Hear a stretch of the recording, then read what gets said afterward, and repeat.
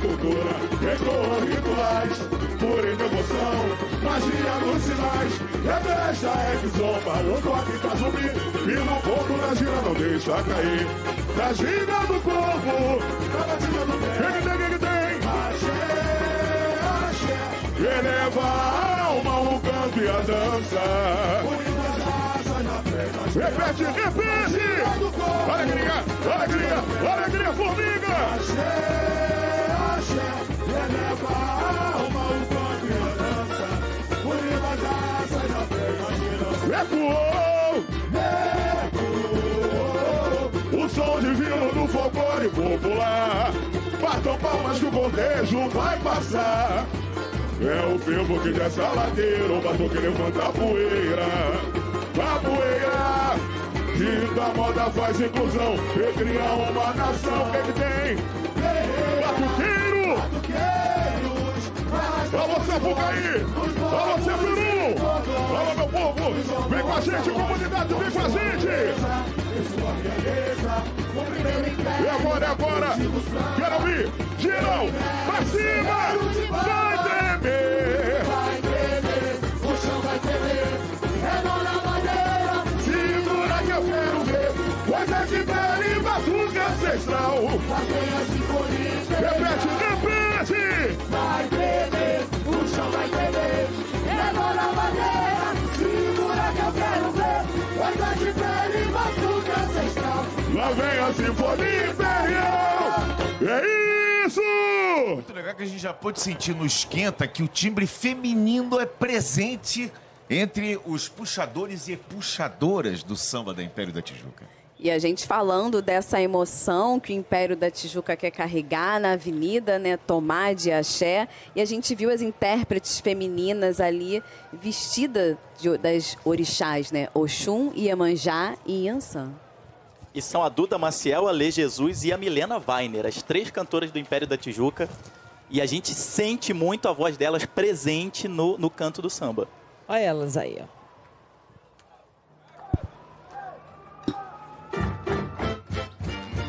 Escute, amor, o arauto anunciar. É o Império da Tijuca, nosso Império da Tijuca, que começa a desfilar.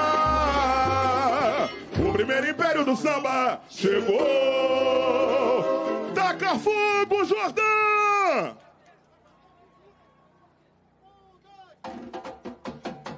Presidente D, a formiga é você! E é disso que o povo gosta! Com muita paz no coração! Salve o primeiro Império do samba!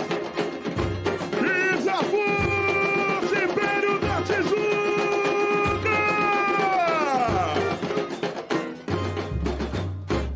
Sobe o morro da formiga, filho de Odé! Faz o pincel o meu mofá! Nas cores do axé, o Império da Tijuca vem sonhar. Sobe o morro da formiga, filho de Odé. Faz o pincel, o meu afã. Nas cores do axé, o Império da Tijuca. Vem aí um samba chiclete, o famoso samba chiclete. Esse gruda, esse é muito bom, esse samba, porque esses dois aqui, quando você tava lá embaixo, leram a ficha técnica no meu lugar, tá? Presidente T. Carnavalesco. Bora! Luan Teles e Ailton Wintret. Carnavalesco Júnior Pernambucano e Ricardo Resses. E os diretores de carnaval, Luan Teles e Ailton Wintret. Mestre de bateria é o mestre Jordão, intérprete é Daniel Silva.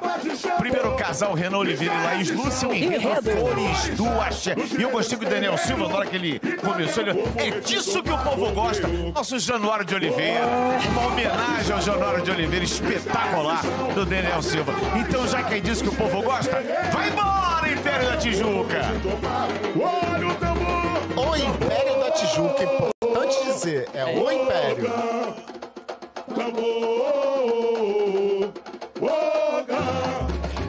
Evoca a magia ancestral das ladeiras de Dual, colorida a Bahia com a Gerê.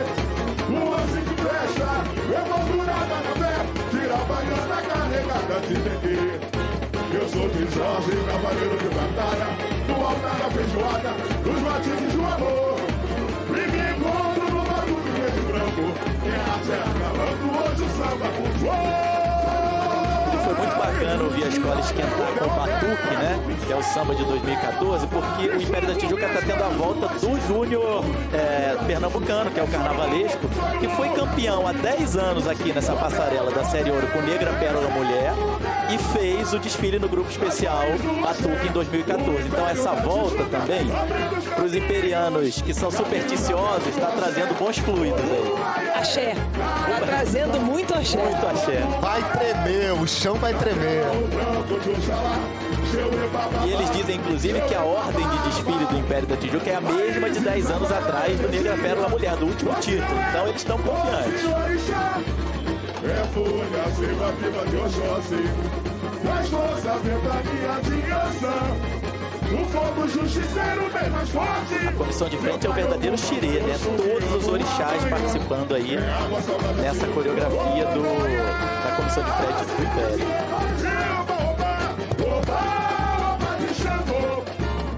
É o Jardel Lemos, o coreógrafo.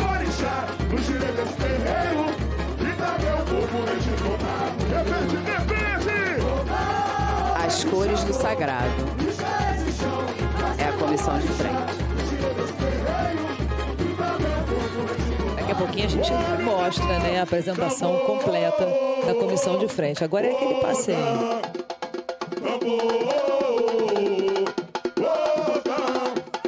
Evoca a magia ancestral das ladeiras de Tual, colorida a Bahia com a Gerê. E até título de curiosidade, você sabia, Glenda? Eu Miguel sabia. Falabella foi carnavalesco da Império da Tijuca, anos atrás.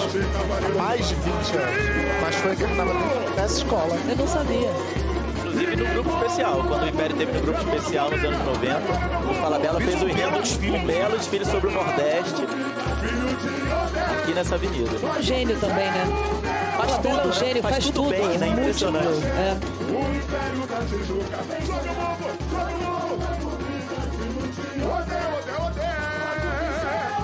Renan e Laís. Daqui a pouco a gente fala dele. Nossa, que bailado lindo. Já arrebentou, já. Esse pouquinho que apareceu... É engraçado, porque os dois levam o pavilhão pra rezar uma igreja e no outro no candomblé. O respeito e a Axé não presença falta. da brasilidade do axé. Cercado pelos 7, amigo. Na dúvida, É isso.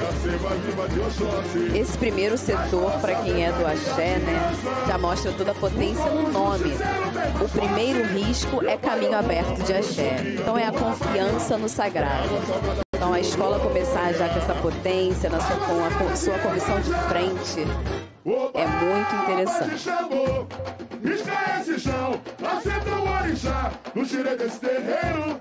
Olha que linda a coreografia. Forte, bonita.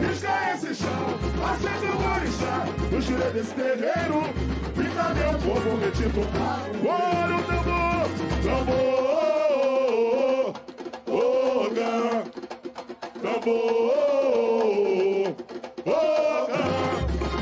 evoca a magia ancestral, as ladeiras de Dual, colorida a Bahia. Vocês estão vendo que a escola vem forte no timbal, né? Mestre Jordão já soltando a mão. E quem tá nesse timbal aí, comandando essa ala dos timbaus, é o Mauro Jorge, que fez o timbal do Ensaboa na Viradouro em 2020 com o Cissa, que foi um sucesso aqui nessa avenida e agora tá fazendo aí esse ritmo do Império da Tijuca. Só faltava ser o Sid Clay.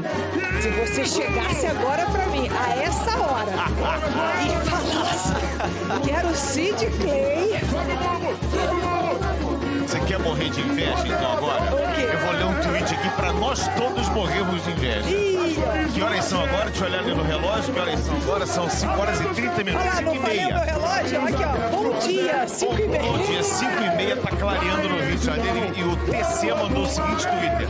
Acordei agora pra ver Inocente, mas quem vai entrar é Império da Tijuca. É porque houve um pequeno atraso, só pequenininho. Isso ele tá com 1h30, né? É, quase 2 horas, então ele acordou atrasado, né? Olha o mestre Jordão aí. O fogo justiceiro bem mais forte.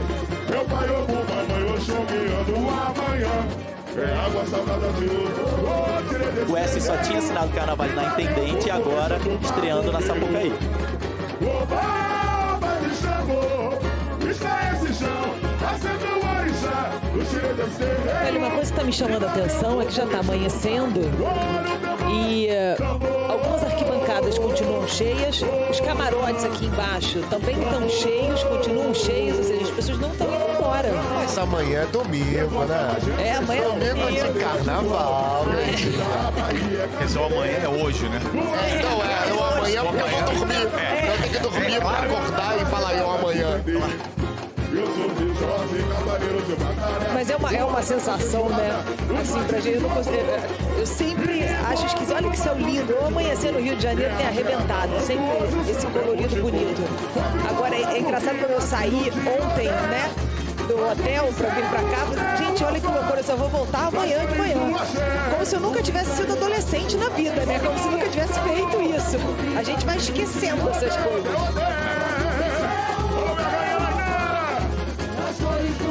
E os carnavalescos, eles resolveram falar primeiro sobre o axé, depois que eles chegaram no Caribé.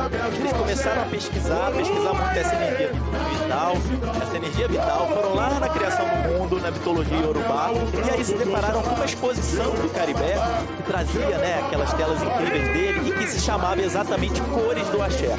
E aí tiveram essa ideia de fazer a ligação entre o axé, representado em diversas formas, como a gente vai ver no desfile, e a obra do Caribé. Logo no Abre Alas, né, vem uma referência muito bonita de um dos trabalhos mais emblemáticos, né, do Caribé. Agora vocês não sentem, é uma escola que tem um passo mais forte. É tipo um animal selvagem, é diferente.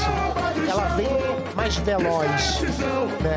Tem uma velocidade. E é legal você trazer isso porque é justamente o contrário do que aconteceu com a União da Ilha, que veio mais lentamente. Também um enredo mais nostálgico, né? Então, olha que legal isso, a gente observar essa diferença, né? E a gente teve aí até agora na tela, passando, uma pessoa fazendo samba em libras pro público. Olha isso. É o Ícaro, o Daniel Silva traz o Ícaro no carro de som, né? O Daniel Silva convidou as 3 mulheres para estarem com ele, então é um carro de som que tem uma diversidade. Mas isso é uma preocupação da própria escola, né? Com a inclusão, né? Tem muito isso, E né? o Daniel tem isso, né? O Daniel tem uma filhinha especial que ele sempre traz com ele nos desfiles.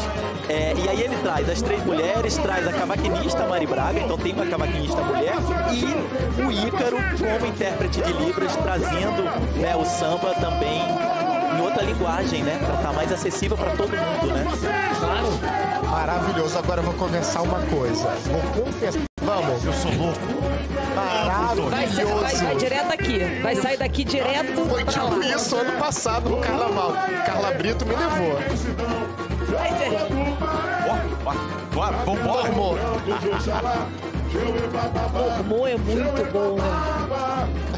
Raízes, aquarela, energia. O céu é o senhor enxerga. É Folia, viva de Oxóssi. Eu queria chamar a atenção para a comissão de frente do Império da Tijuca, que não traz tripé. Né? Mais uma das poucas escolas, né, que não trouxe tripé na comissão de frente, que está fazendo a coreografia no chão. E aí a gente consegue ver a cabeça da escola, né? A diferença dessa imagem, né? O Abre Alas em evidência, com o nome da escola, com o símbolo da escola, a coroa atrás. E a mudança de cores também, né? Eu adoro essas mudanças de cores, assim, quando você consegue identificar logo no início, né, essa mudança. É um enredo com as cores, né, das cores do Caribé, então assim, foi uma preocupação muito grande do carnavalesco trabalhar essa paleta do início ao fim do desfile.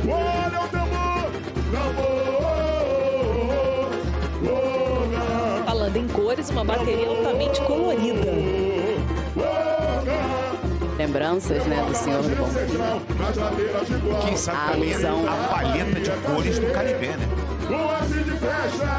Tem uma interpretação, né, uma reflexão que os carnavalescos trazem na sinopse, que é muito interessante, que eles trazem a ideia do movimento comandando o pincel como energia criadora. E aí que isso traz os rumos da vida e faz uma conexão disso com a encruzilhada. Então eles falam que há um encontro da tinta... No Xirê, o primeiro a entrar é Exu. E a gente vê a comissão de frente do Império da Tijuca começando com Exu, que é esse mais aqui à direita, com a roupa em vermelho. A bandeira, escola, 3 quesitos. Você vota e participa da transmissão aqui na Band. E depois de Exu, quem a gente vê ali em destaque como pivô da comissão ao centro é Oxóssi, porque é o orixá do Caribé. Oxóssi e sua flecha. Meu pai ou mamãe, Oxum guiando amanhã. É água salgada de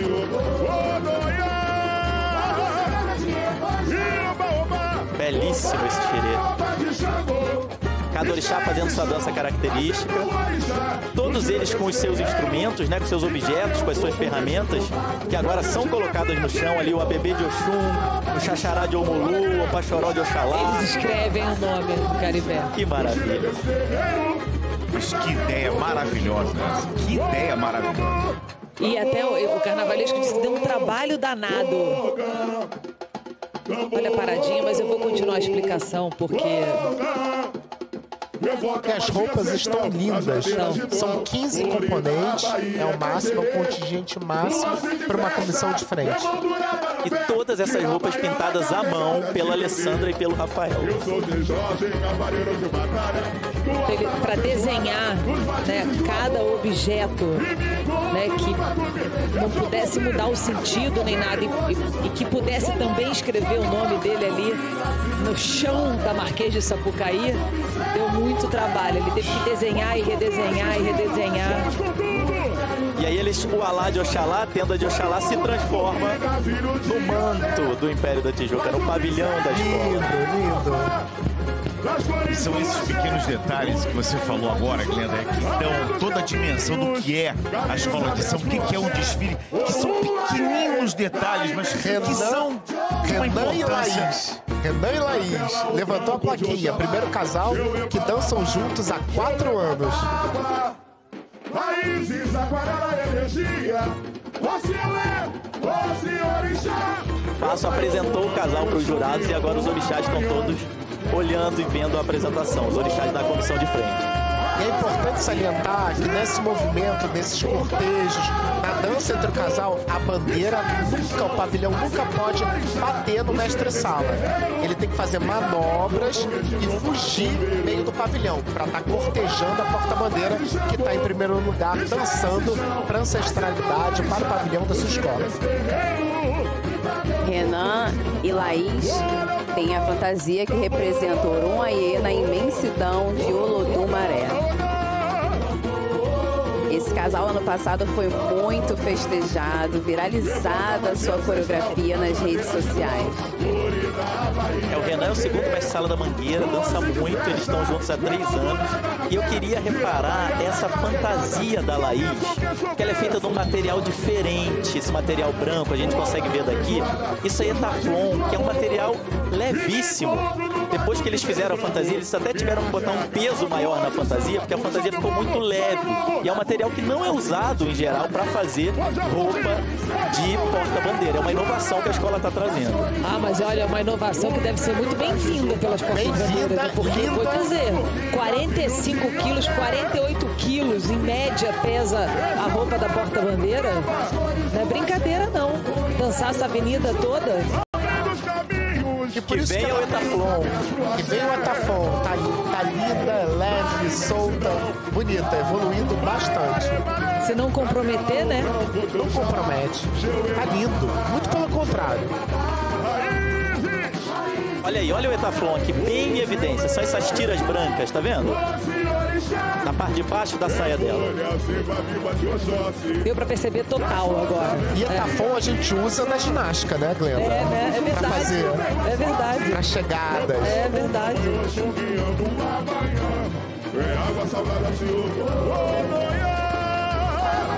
Vai virar uma excelente porta-bandeira.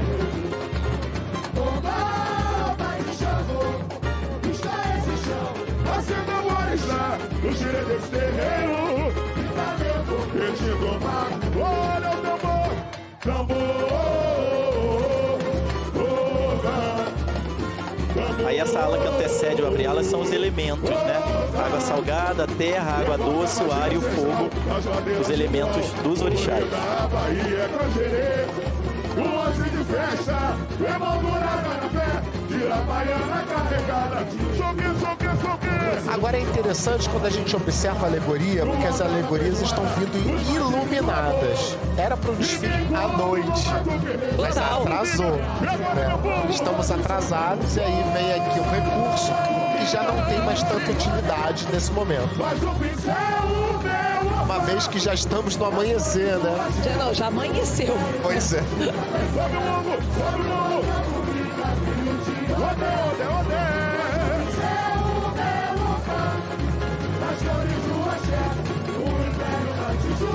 Abrindo os caminhos abertos pro axé. Na imensidão, Joro do Maré. Na tela o branco de Oxalá, Xeuê bababá, Xeuê bababá. Raízes, aquarela, energia, o Xeuê, o Senhorixá. Nossa, toda na melodia do samba, com todos os instrumentos conversando. Tamborim conversa com caixa, surdo conversa com chocalho. Maravilha do mestre Jordão. Meu pai, eu mamãe, eu sou guiando amanhã. Ainda acabou não, a bossa ainda continua. Acabou não. Bateria forte. Muito forte. Esquece chão, acerta o orixá. O chile desse terreiro, pinta meu corpo, retinto macumbeiro. Oba, de chamou. Esquece chão, acerta o orixá. O chile desse terreiro, pinta meu corpo, retinto macumbeiro. Olha o tambor, tambor. Que maravilha, os timbaus tocando o Vasse, né? Que é super tocado nos rituais de candomblé, só que com a mão, sem o aguidavi, que são as varetas, né? Normalmente utilizadas. Que espetáculo o trabalho do mestre Jordão. Lindo, marca de terreiro na avenida.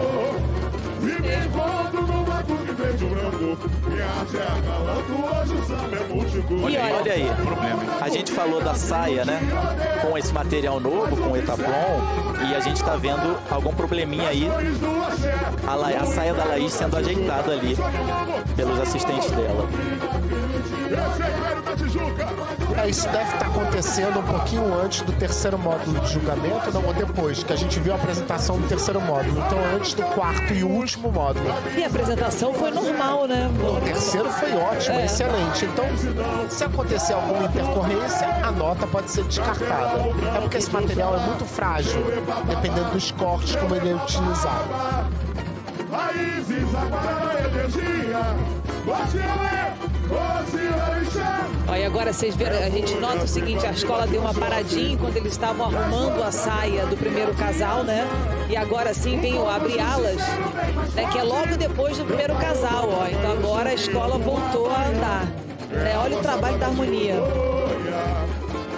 Tranquilo, sem ansiedade.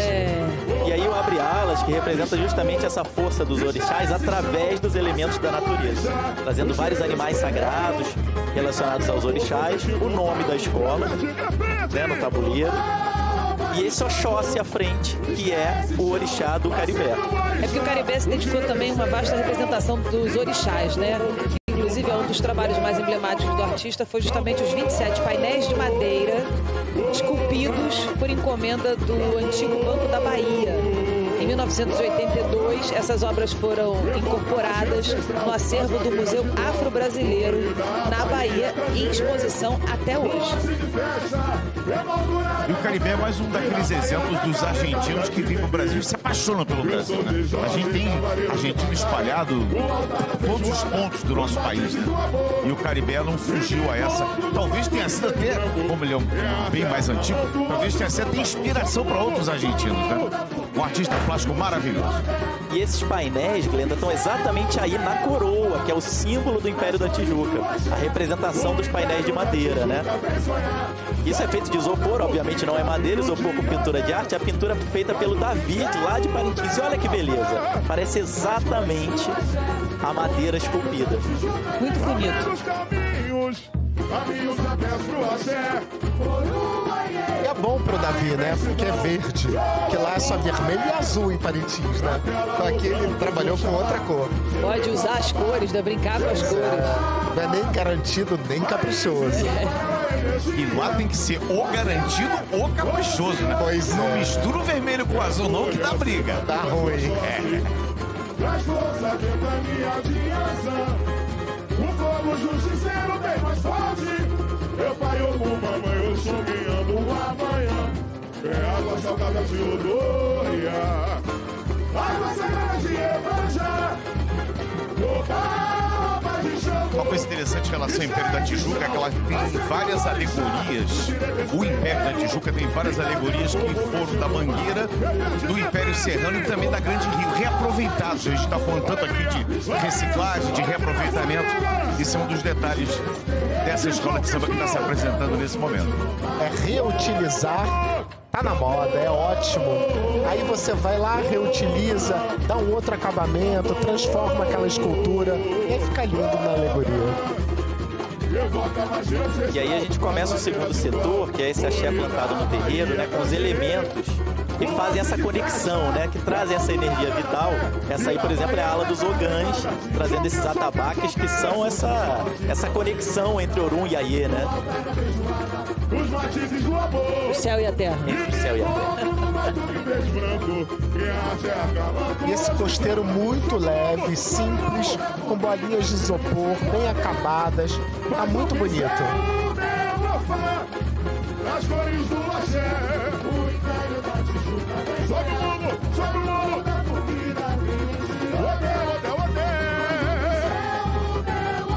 Lindo! As cores do axé, o Império da Tijuca. Abrindo os caminhos, vamos nós. Caminhos abertos pro axé. Orum, Iaiê, na imensidão. Jogo do maré. Na tela o branco de Oxalá. Xeuê, bababá. Xeuê, babá. Raízes amarela e E aí chegando a ala das baianas, com o caribé no seu pano da costa, representando as oferendas, né? Que também é uma forma de você emular essa energia vital, esse axé.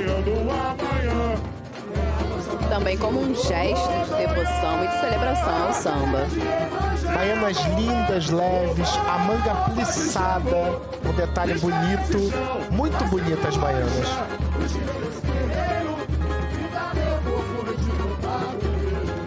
É interessante, né? Como ele usa a espuma ali para poder fazer a cabeça das baianas e fica leve, né? E tem um visual bem definido, né?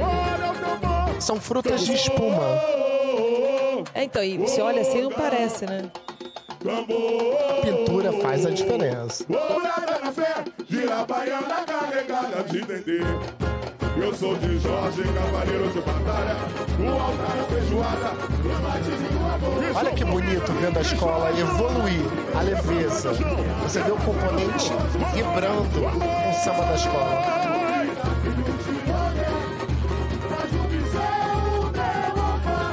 Deixa eu mandar um abração aqui pro Rob Porto, narrador da Band, que nesse momento está acompanhando a nossa transmissão. Rob, grande abraço pra você. São 5 horas e 50 minutos na Rua. Vitória do teu Flamengo ontem, 2-0 em cima do O Resende. meu Flamengo, obrigada. De nada. Boa, Rob, um beijo pra você, Rob.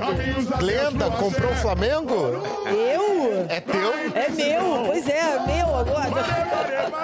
Sou flamenguista, todo mundo sabe Eu tô muito feliz, não. Bora, segue o jogo.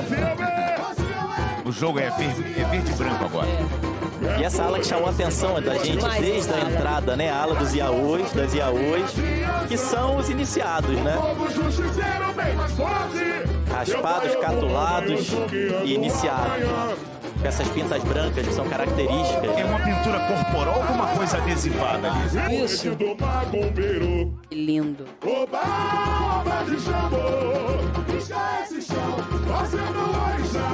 E é uma celebração, né? Toda Você arrepiada. passar por esse processo, essa iniciação, né? Virar no iniciado.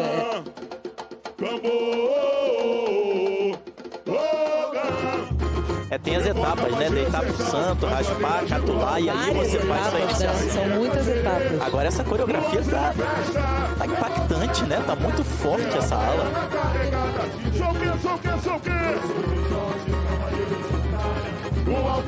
Porque essa coreografia ela tem elementos tanto da dança dos orixás, mas também da celebração em roda, né? E a roda é um elemento central, né, na religiosidade e no samba, né? Você tá em roda, você tá todos no mesmo nível, todos um olhando para o outro, você olha para todos ao mesmo tempo. A roda é sempre um sistema muito agregador da religião, do samba. O que a gente fala, né? Vamos pra roda de samba? É muito axé, né? É uma delícia a roda de samba, pra né? família também, nada como sentar à mesa numa mesa redonda, em família. Todos olhando um pros outros, assim, eu acho que isso é simbólico também. A energia fortíssima na roda. Aliás, depois que o homem inventou a roda, o mundo passou a ser outro. E se a gente continuar aqui, a gente vai fazer um enredo. Que viagem! Não é viagem, não. Olha, sabe o que? Eu fico pensando, às vezes, tentando entrar na cabeça do carnavalesco, de quem desenhou o enredo. Porque é exatamente isso. Ele começa a procurar os encaixes, né? Onde ele pode buscar esses elementos para desenhar o carnaval. E é mais ou menos isso. É assim mesmo o exercício. E essa ala aí representa os babalorixás e as ialorixás, que são os líderes do terreiro, né? Figuras centrais do terreiro, que cuidam dos assentamentos. Então, uma ala que prepara o próximo carro, que traz exatamente o assentamento.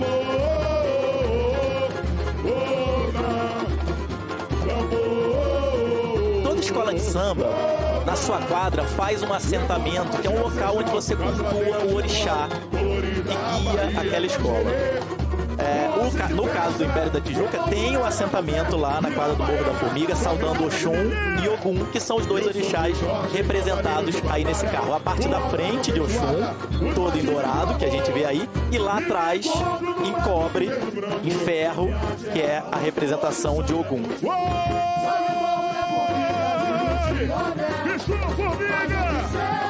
E olha, gente, a gente acabou de ver na frente desse carro a mãe Rose, que é a mãe de santo do Império da Tijuca. Ela não desfila todo ano no Império, ela tá sempre próxima à escola. Olha aí, mãe Rose. Ô, mãe Rose. Mas ela tava no desfile do Batuque, que foi o último grande carnaval do Império da Tijuca. Então tem muito axé na presença de mãe Rose aí. Há 9 anos atrás, E ela tá, ó, distribuindo axé, ó. Olha aí, ó. Lá pra baixo. Acho que eu vou fechar a Glenda, mulher, vou lá embaixo. Raízes apaga a energia. Você é orixá. É folha, seiva viva de Oxóssi. Traz força, ventania de ação. O fogo justiceiro bem mais forte. Meu pai, eu vou, mamãe, eu sou. Isso quando você traz, né? Quando você traz os orixás para a avenida, quando você usa o tema dos orixás, existe toda você tem que pedir permissão, eles pedem permissão. Não é assim, não. Vem pra cá atrás e põe na avenida, não. Não é desse jeito, não. Essa é a parte traseira, que representa Ogum, sempre em cobre.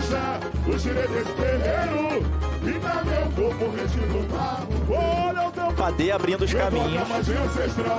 Todo o xerê se abre tocando para Exu. Nesse momento, 33 minutos de desfile do Império da Tijuca. Fábio e Mônica, segundo casal de mestre sala e porta-bandeira.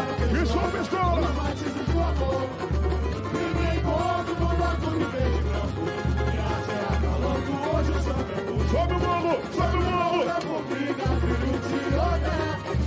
Mas no pincel meu ofá. Das cores do axé, o Império da Tijuca vem sonhar.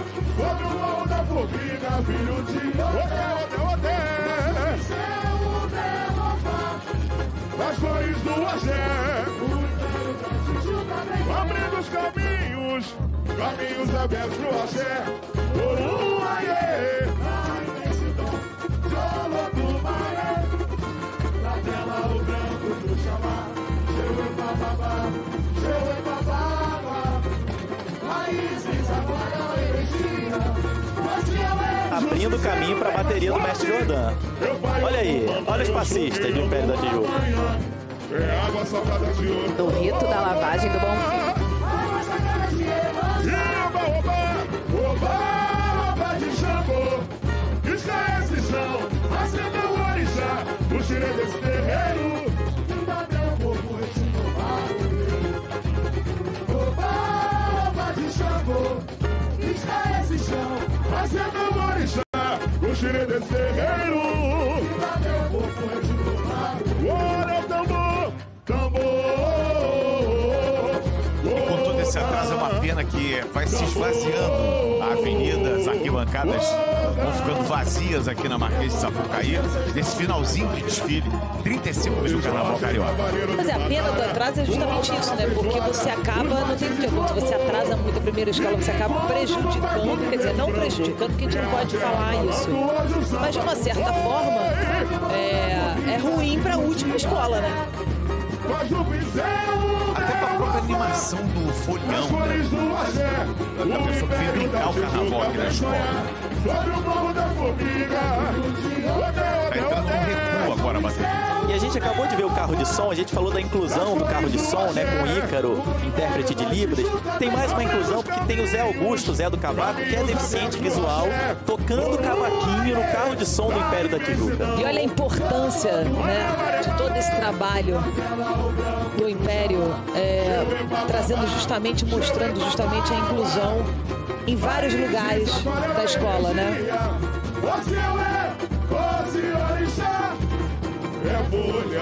Aquela imagem que a gente tinha visto da noite com as luzes, agora você vê ali ao fundo o Morro da Providência.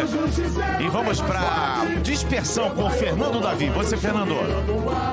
É isso, porque o primeiro setor da escola já está chegando por aqui. Eu estou do lado do Renan e da Laís, primeiro casal, mestre sala e porta-bandeira. Parabéns. Mas a gente tenta, nos ensaios, assim, já fazer realmente como se fosse o dia.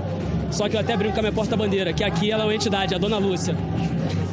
Essa magia aconteceu. Cato toda a emoção de toda a avenida, da toda a minha escola, da bateria da escola, da minha comunidade e trago aqui para apresentar um trabalho perfeito como foi hoje. Rapidinho, Laís, sua fantasia é feita de um material mais leve. Fez muita diferença? Faz diferença sim. A fantasia no total fica mais leve. Geralmente as fantasias pesam mais ou menos 40, 30, 40 quilos. A minha deve estar pesando mais ou menos uns 25 quilos, né? Toda feita de céu e assim, um presente dos nossos carnavalescos que nós amamos muito. Obrigado, gente. Caramba, 25 quilos a gente dizendo aqui que tá leve. Marcos Sadoc, onde é que você tá, Marcos Sadoc? Fernando Davi, eu tô sempre muito bem acompanhado, agora com a rainha de bateria, Nara, rainha, que a rainha tem sempre coroa. Fala das suas fantasias desse desfile maravilhoso. Pois é, eu venho de Rainha da Devoção no ano que eu completo 18 anos à frente da bateria, então nada melhor do que ser coroada. Disso, ficamos muito orgulhosos. Muito. Obrigado, bom desfile, meu amor. Glenda, Sérgio. Obrigado, Marcos Sadoc. Obrigado, Fernando Davi. Maravilhoso, Marcos. Ele joga, né, todo mundo pra cima, assim, ele vai com essa alegria contagiante dele, é muito legal. E esse é o tripé 2 de fevereiro. Data do meu aniversário, dia de Iemanjá. Dia de Iemanjá. Filho de Iemanjá, nasci E ali 2 de na fevereiro. frente, dizendo no pé, a Vilma Mello, atriz premiadíssima de Iemanjá, na frente desse carro. Esse ano eu quase trabalhei com a Vilma. Escrevi uma peça quase que a Vilma fez, mas vem uma outra por aí pra trabalhar com ela. É uma atriz incrível. E olha, esse carro foi pintado, você vê que a escultura, ela é pintada, e foi pintada pelo Ricardo. Pelo próprio. Lindo demais. Ele disse que foi pintando, vou pintar a escola inteira.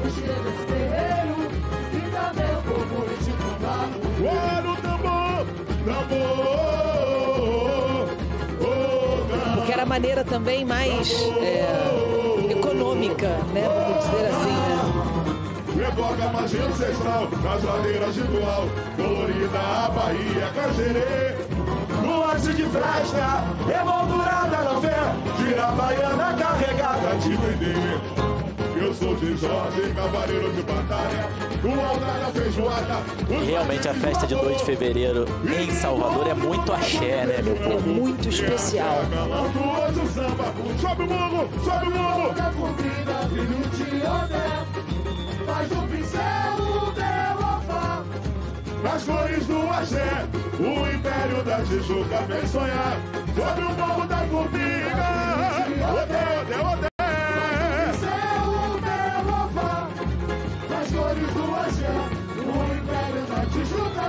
Agora o quarto setor, depois desse tripé, começa a falar do axé relacionado à escola. É o axé do Império da Tijuca, como ele se manifesta. Na tela o branco de Oxalá, Cheuê bababá, Cheuê bababá. Raízes aquarela. A sala que tá passando é com birimbau. Ô senhor Ixá. Jogo da capoeira. Mamãe, eu sou guiando amanhã.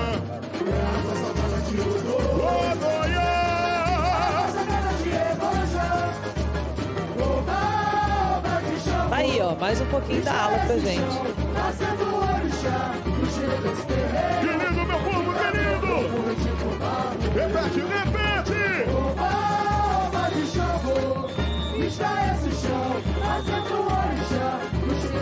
Olha aí, a Mari Braga, cavaquinista do carro de som.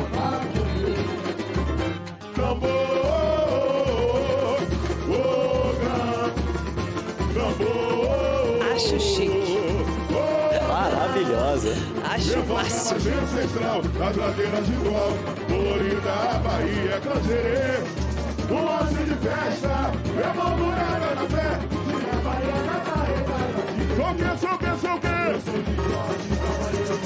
Vambora, meu povo!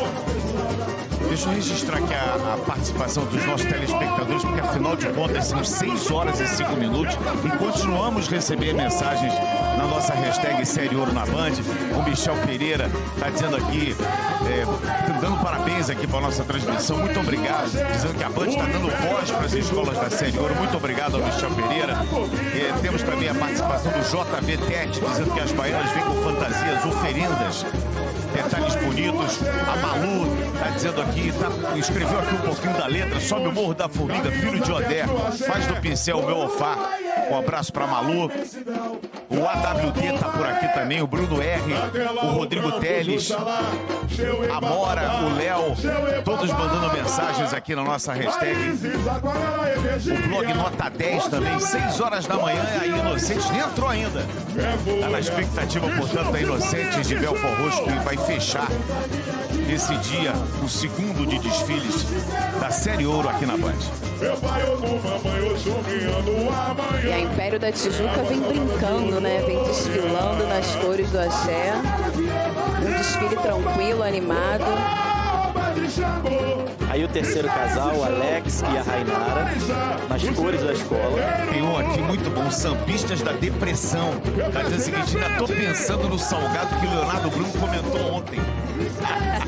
Alô, sambistas da depressão, eles são o máximo, esses são os grandes caras. Sigam os sambistas da depressão no Twitter e todas as redes, porque eles são geniais. Aí, o salgadinho agora ia cair bem demais. O salgadinho pra se preparar. O salgadinho ia cair bem, sabe a coxinha? Sabe a coxinha de frango? E agora, esse é o terceiro e último carro da escola que traz justamente a feijoada do Império da Tijuca. Porque nesses encontros festivos também são recheados de axé, né? Então eles escolhem a feijoada, tem lá o grande São Jorge, que representa essa feijoada da escola. Aliás, a feijoada é digamos assim, um prato típico das escolas de samba, né? É uma coisa muito característica, né? Do carnaval, quantas feijoadas acontecem? E ali em cima do carro, o Marquinho, grande mestre-sala da Mangueira, que dançou por muitos anos, olha ele aí, com a Giovana, né, que nós vimos aqui na Acadêmica de Niterói, com a Andréia Neves, porta-bandeira que já passou pelo Salgueiro, pela Portela, são dos grandes nomes do nosso carnaval, aí com a bandeira do Império da Tijuca. Atualmente presidente da Mangueira da Manhã. Lembra lá na Junto com a comissão... Evelyn. Ah, desculpa. Lembra lá na comissão de frente o design da letra, nosso especialista em design, o design da letra ali, escreveu o nome do Caribé, né, no chão. Se a gente olhar agora ali, olha, pro símbolo da escola, a gente vai ver o mesmo design estilizado, o mesmo design de letra. Que era que representa a assinatura dele, né? Como ele assinava as obras. Exatamente. Olha aí, ó. A gente pegou só um pedacinho, tá vendo? E fala ali, Grêmio Recreativo Escola de Samba, né? Mais estilizado com o traço do Caribé. E no caso do Império da Tijuca, é Grêmio Recreativo Escola de Samba e Educativa. E a gente viu muito desses elementos educativos no carro de som, né? Esse São Jorge aí é igualzinho ao altar que tem na quadra do Império da Tijuca. Representação.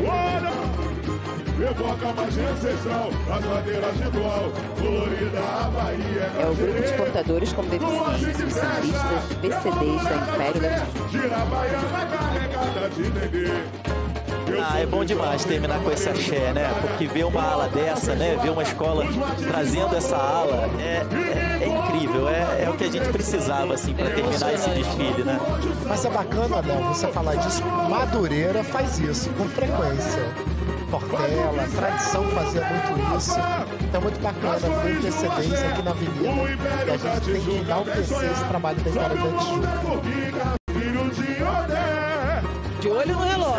46 minutos de desfile, agora está saindo do recuo a bateria para finalizar o desfile do Império da Tijuca.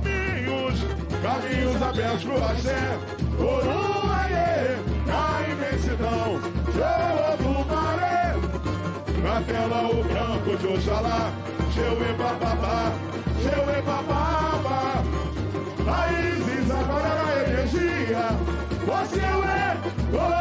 que show sinfonia! Tá tranquila no tempo a escola. 47 minutos, o Império ainda tem 8 para sair. A bateria já saiu do recuo. Ó, tem uma enquete que tá rolando aqui no Twitter. O Tonks da enquete. Qual é a melhor comissão de frente da Série Ouro? Tá Porto da Pedra com 80% e São Clemente com 20%. Duas grandes comissões. Duas grandes comissões. Aliás, tem que destacar o trabalho de frente, porque a gente viu muita comissão bonita desses dois vídeos. E lembrando que eles têm mais limitações, né, Glenda? No grupo especial você praticamente não tem limitações, então você tem aquelas alegorias, aqueles tripés imensos. Aquelas apresentações espetaculares. Aqui não é possível, aqui o tripé tem que ter 6x6 no máximo. A Gia mandou um tweet pra nós há 2 minutos, acordada desde as 11 da noite esperando o meu Império, mas valeu muito a pena. Que espetáculo lindo. Vamos, meu Império. Obrigado, Gia. Olha o amor, né? O amor pela escola. A Paula Ranieri tá lembrando aqui que São Jorge foi enredo do Império da Tijuca em 2007. Verdade, bela lembrança da Paula, e com um sambaço assinado por um compositor só, que é o Bola. É um samba inesquecível do Império da Tijuca. A Lola Ferreira também está emocionada com o desfile da Império da Tijuca. O CP Gomes faz aqui muitos elogios à nossa transmissão, a transmissão do time aqui. O Dan Menezes, Alex Andrade, Júlio Costa Zimmermann, estão todos mandando mensagens. A Roberta Lurnel também mandou mensagem. A Gabriela, enfim, mandando mensagens através da nossa hashtag Série Ouro na Band. E ainda temos a Inocentes de Belfor Roxo, quando a gente vê exatamente aí o trecho final da apresentação do Império da Tijuca. Exatamente, eu queria falar desse mascotinho do Império da Tijuca, a formiguinha do Império da Tijuca, que está em todos os ensaios, aqui nos ensaios técnicos. Agora as escolas estão fazendo isso, né? Trazem os seus mascotes. A Mocidade tem o Castorzinho, o Salgueiro tem o Sabiá, né? A Grande Rio tinha o Zeca, o Zequinha nos seus ensaios. E a formiga é uma das mais carismáticas, né? Aliás, em conjunto, pela obra do todo. Repete!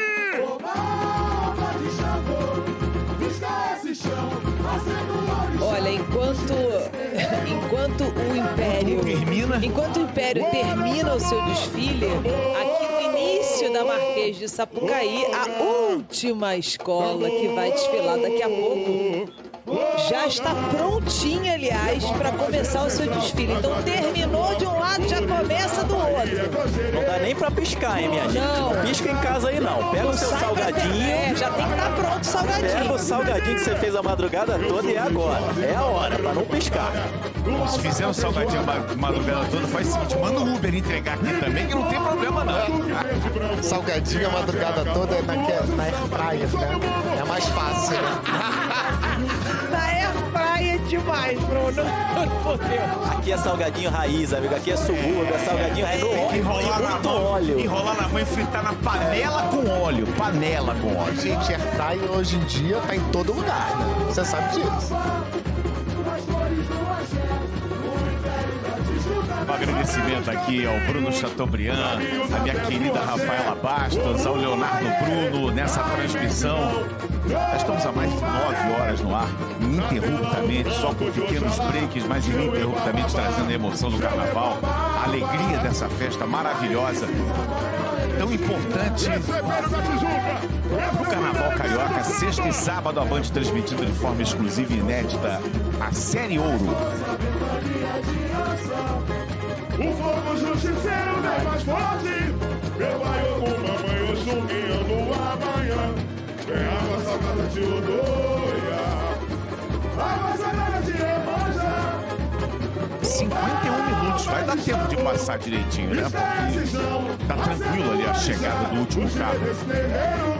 Vai dar, de sobra. Vai dar. Tivemos uma escola apenas que acabou estourando o tempo. Categorias que te para. Então. Band de Bangu não foi anterior, não? Acho que foi antes, não foi? Eu acho que foi a segunda escola. Então, foi a segunda escola. Então foi a segunda escola? Exatamente, segunda escola, Unidos da Ponte. Unidos da Ponte, foi a segunda escola, que veio super bonita. E primeiro teve uma alegoria que teve problema, abriu um buraco, depois teve uma segunda alegoria, e depois aí, né, no final da escola. Foi a ponte? Gente, a gente tá completamente Jacarepaguá teve aquele acidente lá no fio. Acidente não, teve aquele carro que acabou ficando travado, começou a travar aqui, foi travando na avenida inteira, abriu um buraco. Não, sim, aí atrasou mais ainda o desfile. Aí teve a segunda escola, se eu não me engano. É, mas quem estourou foi a União de Jacarepaguá, terminou em 56 minutos. E aí vai perder 0,1.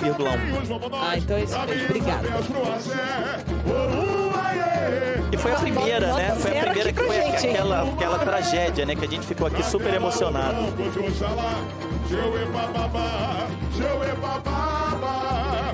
Raízes, aquarela, é o quê? Das forças, ventania de Anzã. Não, foi Jacarepaguá. A que fez o efeito cascata foi Jacarepaguá, foi a primeira escola. Tanto que atrasou bastante a entrada da ponte por causa disso.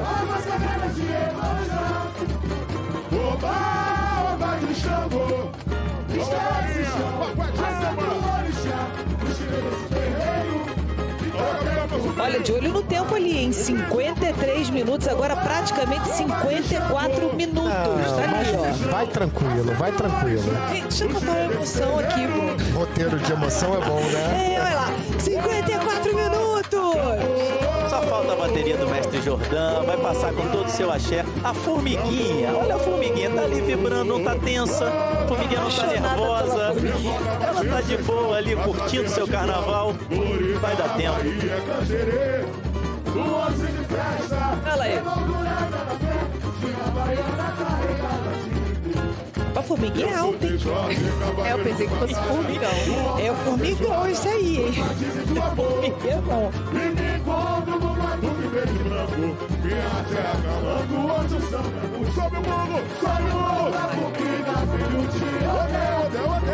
Vamos dar uma chegadinha na arquibancada com Agatha Meirelles. Serginho, tem uma frase na internet que é muito famosa. Hoje só acaba amanhã. Essa galera chegou ontem, mas olha essa animação. Eu tô aqui com a Renata. Renata, vale a pena pela escola ficar até essa hora da manhã no sábado? Vale muito a pena.